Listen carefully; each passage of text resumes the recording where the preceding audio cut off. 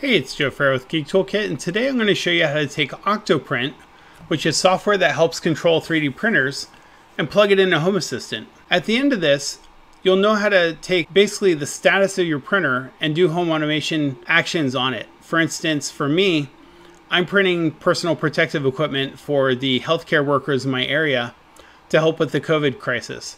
And I want to have a notification that lets me know when a 3D print is done. We're going to talk about a couple different things here. One is we'll talk about getting the integration set up. Then we'll talk about how to get a Lovelace card set up, and that will look like this here. And then when that's done, we'll talk about how to do Node-RED to actually do the actions for the automation and do some really advanced stuff with it. I don't want to do a deep dive on Octoprint, but I do want to give a quick walkthrough because I know some people have never seen it before. Octoprint runs on, well, it runs on a computer. In my case, I run it on a Raspberry Pi and a distribution called Octopi, and this is the web page that's served off of that Raspberry Pi. It's very similar to how Home Assistant works in that you install the software and then control everything over a web interface. Now, I also have a webcam obviously plugged into that Raspberry Pi, and that's what you're seeing here. This cable coming off the front of my Ender 3 is actually the Octoprint cable that's controlling it. Octoprint software has a couple of built-in things, such as this control down here. Down here you see the G-code files. It doesn't have a slicer built in by default. And then there's the status of what's going on with the time left and such. Now, one of the things that makes this really powerful is there's an incredible amount of plugins for it. And they do all sorts of different things. For instance, this one here is showing me the cost of a print. This one here is rendering me a dashboard. I have time lapses built in, but I can also use Octolapse, which does really beautiful time lapses. I can talk directly to the printer. I can actually visualize the bed using the auto bed leveler I have to find out how my leveling looks. All right, so that's a quick walkthrough of Octoprint. Now, Octoprint under settings here has an API tab, and if you click on that, you'll get an API key. That API key allows you to query it and get data back in what's called JSON format. This is what that looks like if you do it raw. So you get a bunch of data that looks like this. And let's see, if I printify that, it looks like this here. This is the data coming back. Now the good news is you don't have to do this for the basic stuff with Home Assistant. Home Assistant actually has an Octoprint configuration that built in that's very powerful. It's got two main things that you're going to want to fill out. One is your host, which is the IP address of your printer. Do not put HTTP in front of this. It's just simply the IP address. And then the API key is your API key from that configuration page I was telling you about. I'm going to use File Editor. I've got mine set up, but I want to just show you what it looks like. Configuration.yaml. You'll edit this. There's the host. I've got my API key hidden in the secrets file. I've shown in other videos how to do this. And then I've added two more things here. One is if you have a heated bed, you want to add this because by default it defaults to false. What this allows you to do is query the bed temperature. The next thing is adding the number of tools. This is how many like hot ends you have or how many nozzles. So I put one for the Ender 3 Pro I'm using. What that'll show up as is the bed temperatures will show up here, and then tool 0 temperature shows up, and this is the temperature of my hot end right now. Once you've edited that configuration file, you're going to want to reboot. And when it comes back up, you can go to Configure UI, click plus, and then select what kind of card you want to do. I did a lot of stuff in the entities card, which allows me to do a bunch of entities. And you'll see all of the options of what you can add here. This one, the binary sensor, is if it's printing or not. So you see on, off. We've also got the bed temperatures, tool temperatures, current state, time elapsed and remaining. When you fill that out, you'll get something like this. You can do a single entity card. Up here, I did the job percentage as a graph. I'll leave this up to the user and how you want to design your UI. For me, just having a card up here is really nice and handy. I can see what's going on with my printer. There is a webcam API. If you have a camera hooked up, you can actually use the camera component and get access to the camera, both the snapshot and the live stream, and pull them in as well. You're going to want this portion down here, the camera portion. So here's Node-RED. Let's go to 3D printing, and I'll show you how this wires up. So I'll delete these two out. First thing you're going to want is the trigger state. And the other thing we're going to want is the call call service. Trigger state is basically something that will fire when a state changes. The call service is how we get Home Assistant to actually do something, actually call something else.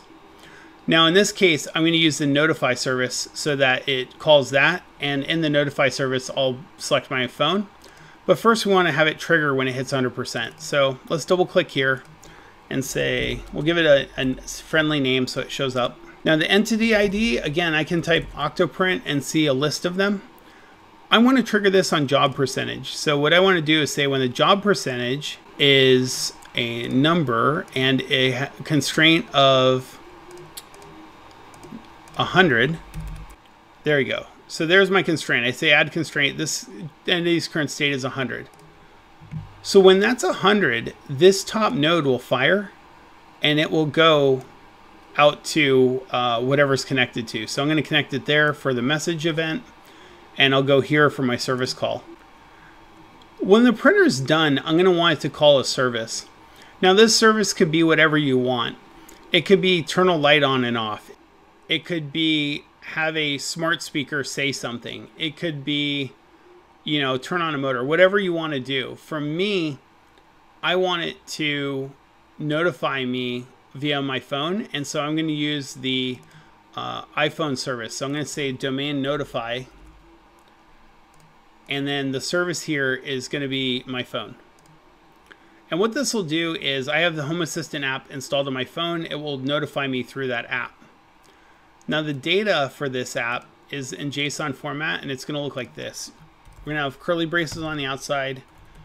We're going to just say in quotes message, quote, the print is complete.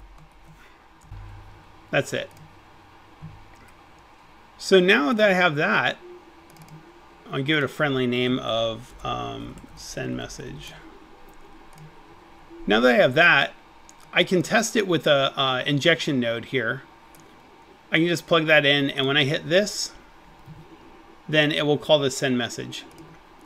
Let me deploy this to make sure that everything's saved out and out in the cloud. There we go. I hit send and it went off to my phone. You just heard my phone ding, and that's all hooked up. This is pretty much it.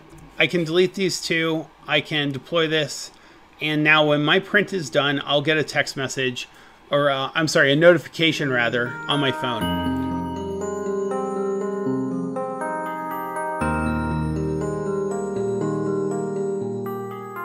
And I wanted to have a bit more information.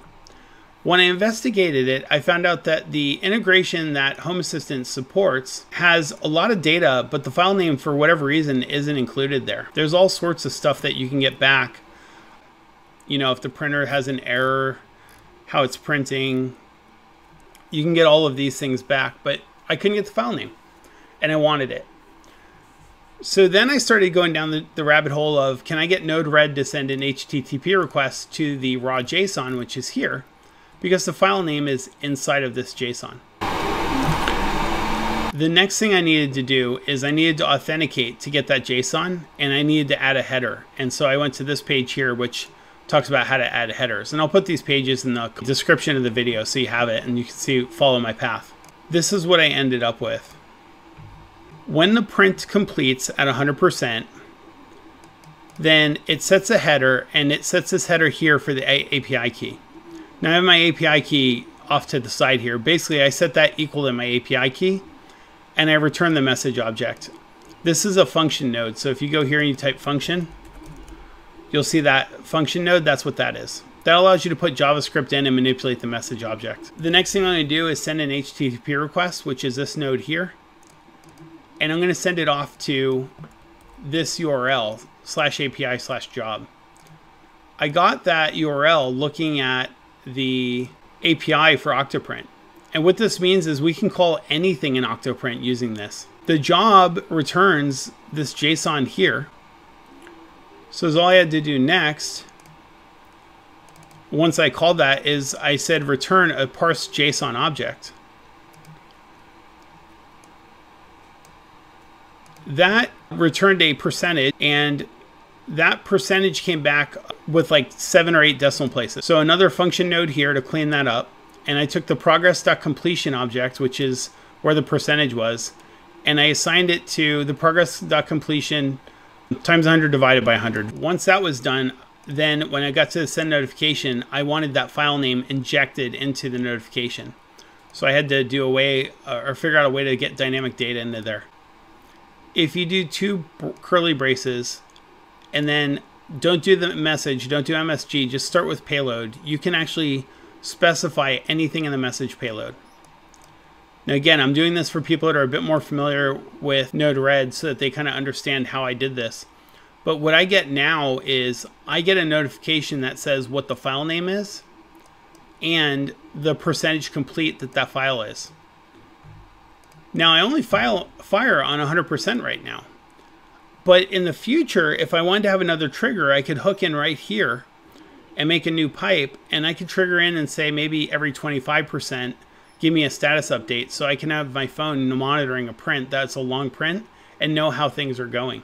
I thought this was really powerful because the other part of this here is between this header and this HTTP request, I could pretty much do a query for any JSON and authenticate as long as I can authenticate via header alone. And that opens up a whole world of things I can bring into my home automation system that may not yet be supported officially by Home Assistant. I thought that was pretty swell. All right, I hope that part wasn't boring at the end. I really felt it important to share that. And if somebody wanted to follow along, I wanted to get those screens up so that they could copy what I had and use it. And I can put this in the comments if you missed something or if I didn't do a good job. But at the end of the day, either way you do it, this complex way or the simple way, when the printer's complete now, I get a text message. And that means I can print more face shields and help more healthcare workers. And if you're doing that, you can too. Thanks for watching. I'm Joe Farah with Geek Toolkit, and until next time.